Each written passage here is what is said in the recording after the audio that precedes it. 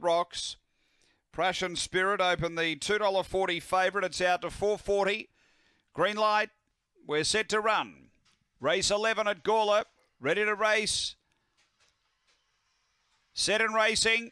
Hot Rocks, one of the last away. Speed from Emily Will's going to drive and get the front, going to the first bend. So Emily Will skipped away to the back by 3. Diamond Carrot doing the chasing, then Prussian Spirit, Hot Rocks and Zipping Baits. Back at the tail is Bad Lieutenant.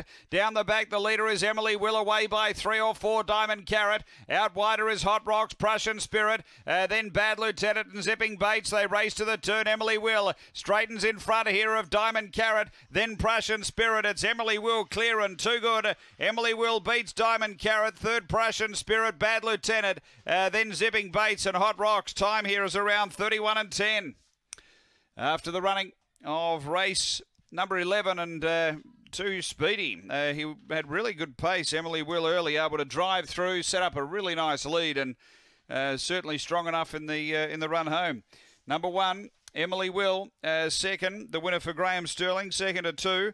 Diamond Carrot got home well for Kel Douglas, and 3rd to 7, Prussian Spirit for Jack Trengove.